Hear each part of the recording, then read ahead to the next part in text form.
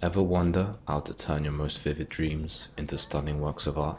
Well, in this video, I'm going to guide you step by step through the process of using gouache and mixed media to bring your dreams to life on paper. My name's Chris, and on this channel, we'll explore the fascinating intersection of art, spirituality, and self-discovery. First, let's go over the materials that we'll be using. We'll begin by incorporating mixed media elements like graphite, colored pencils, and ink. These materials will allow us to produce an underdrawing where we get our rough ideas down onto paper.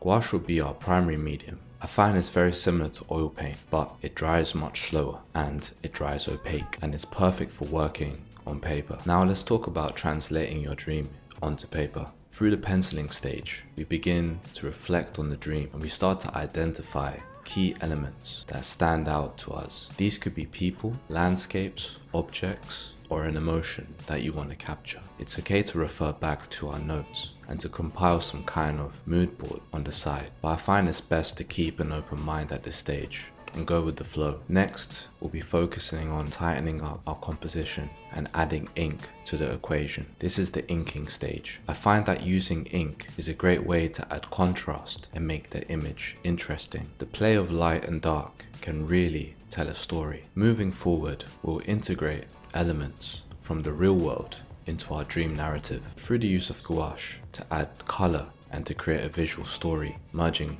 the reality the imagination into the artwork. As we progress, remember to add your personal style to the artwork. This piece is not just about the dream, it's about your own interpretation and creative expression. So consider the role that color will play in conveying an emotion or the atmosphere in the dream, and how it might complement your narrative. Your intuition as an artist will play a very key role, but also some research into color theory might help at this stage. Finally, we witness the transformation that our artwork has gone through. It's incredible to see how a concept from a dream has evolved into a tangible artwork. This journey always fascinates me. So there we have it, a glimpse into the process of turning your dreams into works of art.